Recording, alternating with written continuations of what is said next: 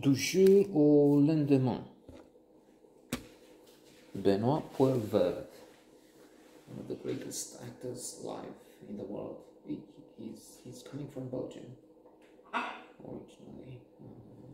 He played God on the characters. But he was, as far as I can tell, his career was launched by C'est arrivé près de chez vous, which is a recurrent title now. It's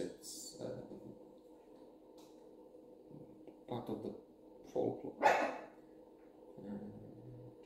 There's even a French show on TV5, which is not C'est arrivé près de chez vous, c'est arrivé something près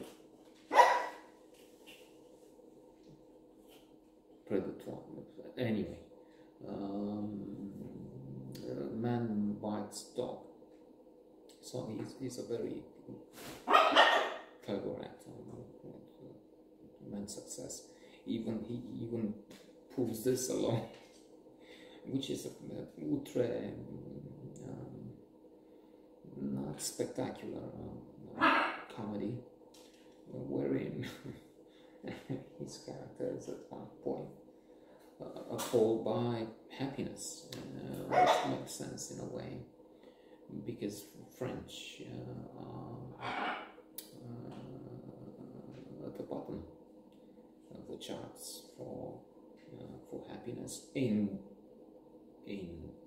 privileged countries terms. That is, of course, you can't have the French be as happy as people in Terminal, South Sudan, Somalia, where there's hunger, there's terrible weather. I mean, as far as I can tell, well, deserts,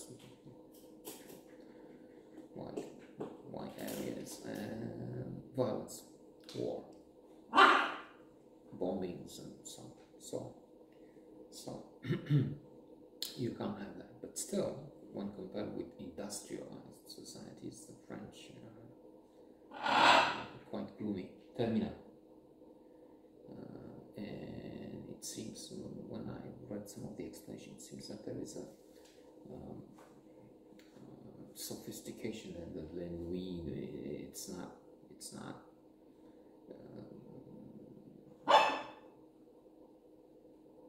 intellectual to be stupidly happy.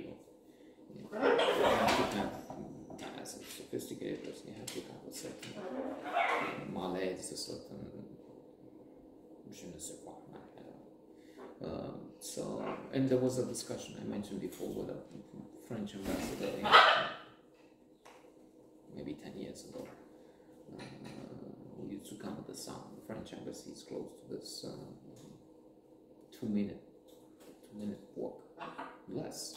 It's 400 meters or something from the embassy, from this downtown club. So he had his explanations, but let's not go into it. Then there's a book I've read some years back, The Upside of the Downside, Dinner. This was Dinner, the son of it, Dinner, as far as I can tell. Dinner, the father, prominent, one of the best psychologists, wrote books on positive psychology. His son, also clearly a luminary, and he wrote on this matter. And some of the things that are left with me, if any, would be that you have, there is something to be said for, the negative side, and there will be some jobs that require people with a negative penchant outlook, because whereas the positive see better the bigger picture, they're not as good when it comes to details. Those with a negative tendency see better the details than the positive, and you need that in the detective work, in traffic control, I guess tax consultancy and tax accountants and so on. So there will be that. I think because at one point Verve is outraged by the happiness he has brought along. Inadvertently, he suggested things which would cause one to lose money, one other to to do something else. And when they come reporting unexpected, wonderful results and happiness, he is in disbelief. I mean, are you filming this? Is this a strategy? Is this what is? And he's losing it, so he ends up in a mental institution. But will it be for forever? Maybe not. You don't have a comedy ending in tragedy, do you?